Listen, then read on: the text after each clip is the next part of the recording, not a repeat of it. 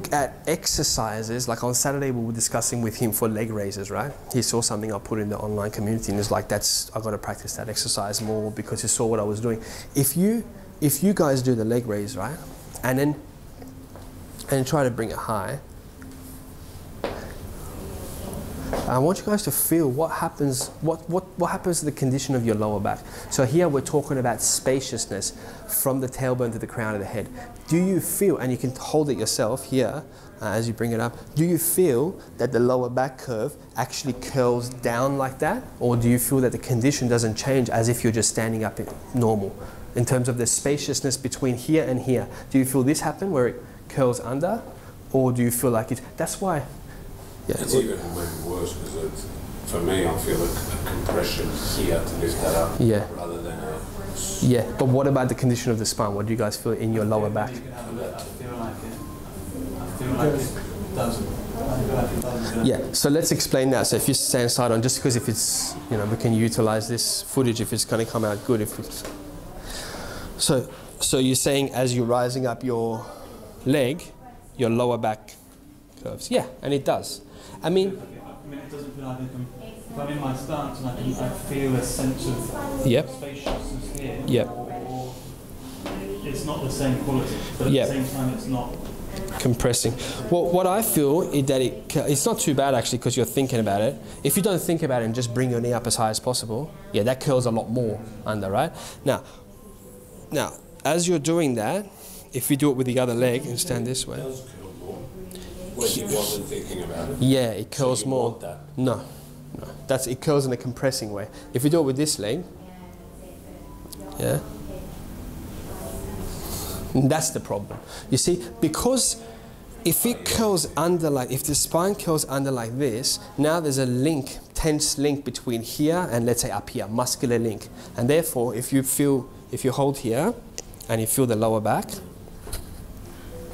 from there, if I'm going like this, right? Now from here, if I drop down, it's like that. So whereas when we can get that individual control, then from here it can place down. It's exactly the same as what's happening here. It's exactly like that. Whereas, yeah, like doing punch like this, from the side of the camera, doing punch like this, like that. Now at that point, if you pull up on my elbow, of course, it's disconnected with it, and the only way I can move is like that. Now, if you feel the spine and scapular and stuff, so it's going like this, and from there coming back to try to do something. That's why people, when they punch, they can't really latch and punch after. Whereas if from here, if it becomes like that, now suddenly here, it's got individual control. So that's the thing we were discussing on Saturday, me and him, that we want to actually have individual control of the spine compared to the hip joints. They're not just, okay, think about the spine and just go like that. You actually want to hold the spine in that condition separate and have it so it doesn't get affected by your own movement here. That's what you want, what we're talking about here. You don't want this to happen. You don't want the condition of your joints to get affected with that movement. That's what Seal and Tao practice is. First step is to find that condition, find that open condition through the standing meditation, through just finding it. And then when you're moving, how can I retain that condition? How can I retain that condition? That's the practice. Because with the, especially for myself, right, when I raise this, I feel my center, my center of mass comes up. Or just okay, basically, yeah. You're pressing with the supporting leg. So you can actually like push me over. I mean, like, you're pressing with the supporting leg then. Press. Probably you're doing this. How, so you can have an antidote to that of rather than this, to exaggerate, pressing up like that. You can actually think about it, this on both sides, both bum cheeks, both hamstrings, relaxing that. So even on the supporting leg, that, yes, have more awareness and intention of it. okay. So as you raise your leg up, drop this down, relax down, rise up, relax that down. So meaning, actually that helps with that as well. Yeah, of course, yeah. Because the reason that's compressing is because it's your support. Yeah, and also because the muscles are pulling it. That's what Segan would say. That's why it's not hard. It's actually not hard to do this. I'm touching it. You can probably hear it on the camera, right? You can, boom, you can hear it, right? It's like I'm slapping myself. So it's touching the shoulder. Now my next goal is to be able to touch it there because that's what he could do, right? Yeah, I'm not too far off, but yeah, so why are you doing this? Why can I do this when I can't put my I can't sit with my legs straight and put my head on my knees yet. I'm not that flexible. So why can I do this? Because there's spaciousness in that joint. So that's why it says it's, the reason people can't do this, even people that can stretch very, very well, touch their toes, they can't do that is because as soon as they move, the muscles activate and the muscles pull. And when the muscles pull, that spaciousness is not that. We want the muscles to release, and suddenly then the joint starts to have that freedom of movement. If I could do this with all my joints, then to do a high kick would be easy without stretching.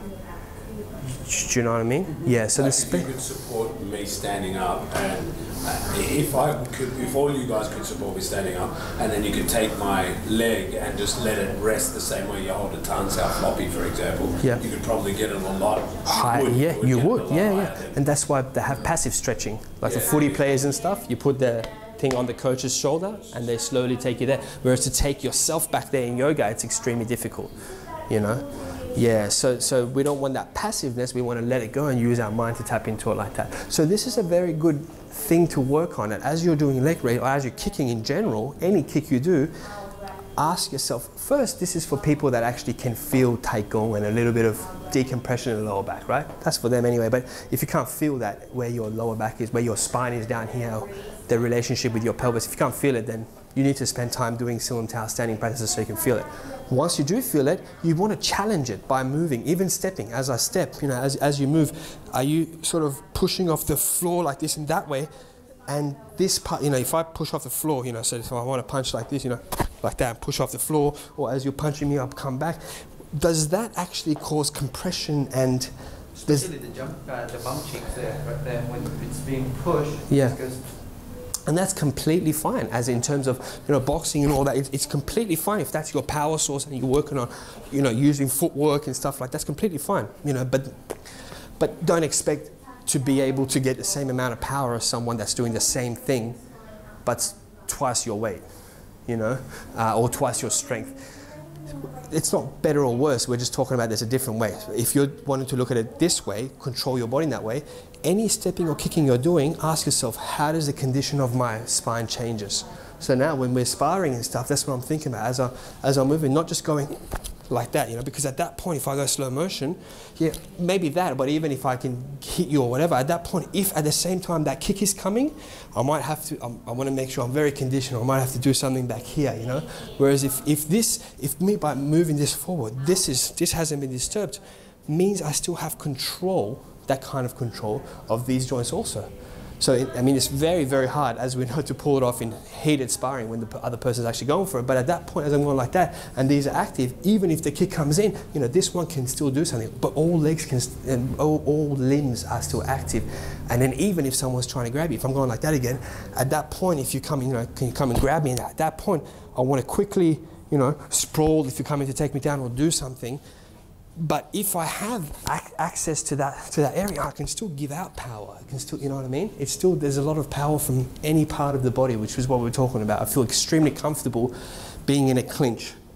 I really do feel very comfortable being in a clinch or wrestling and stuff like that, because I feel, you know, you can really get a lot of, you know, even from here to here. I was showing him the shoulder thing. The shoulder, yeah. If you're pressing down on the shoulder, like that. Difference between this, yeah, if you press down, difference between this, like that, compared to like that, right? So now if your chin is there, from here to be able to, you know, even if you choose to be able to go like that, or move from anywhere in the body, it's there, it's a lot of power there because it's that same joint control.